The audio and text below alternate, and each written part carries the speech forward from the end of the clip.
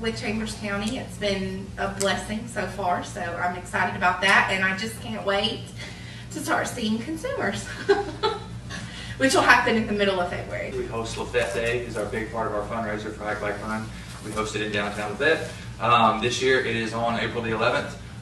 It is, obviously that is the Easter weekend, so we're facing a unique set of challenges this year, but we are going to keep it that day. I'll be coming to you guys later to ask for a proclamation recognizing the actual event. The reason for my appearance here today is every year the commission has allowed us use of the courthouse restroom facilities as part of Lafette Day, and I would ask that we be able to do that again this year. There is a little bit of a difference this year that we would ask that we could open it up earlier. We're not having the porta potties here this year, and so the main restroom will be the one in the lobby, and so we're wondering if we could get the courthouse open a little earlier than usual. Craig asked that I asked for 6 o'clock, but 6:30 would be okay.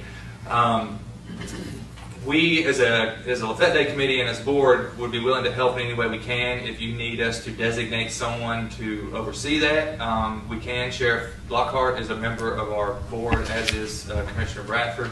And if we need to assign someone from the committee to oversee that early morning activity, usually you guys have a security guard in there throughout the duration of the day. But it would only be access for this restroom and the newer part of the courthouse. Got 3 large pipes, approximately 6 foot diameter apiece, with a large amount of fill over the top of them that had a problem with one of the pipes where the road had more or less a sinkhole in the road and required us to close it. Due to the weather and the nature of the repairs, it's taken us a pretty substantial amount of time based on what we would generally assume to be a reasonable time to open a road. To make these repairs, the road's not open yet. We hope we can get it open tomorrow, and that's the update I have for y'all. Mother Nature's just been she's been difficult on us since Christmas, so hopefully we'll get that open tomorrow. Commissioner Williams, if you'll pass that on to the residents up there, unless the rain moves in earlier tomorrow than we're expecting. Also, we had to close a road today, County Road 58. It's out north of the Ridge Grove community. Commissioner Jones, I believe it's in your district, northern part of your district. It's a dirt road, real short road between County Road 57 and County Road 55. And I want to update y'all on this mainly to express upon y'all the importance of a problem report work order system. So we got a problem report on Thursday.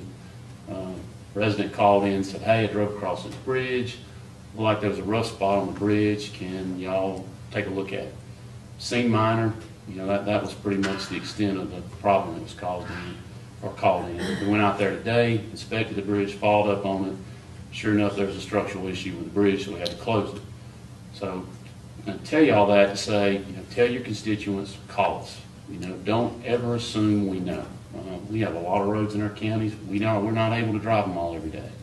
If they see a problem, if it looks like something needs to be addressed, it just concerns them, call us. We'll go look at it.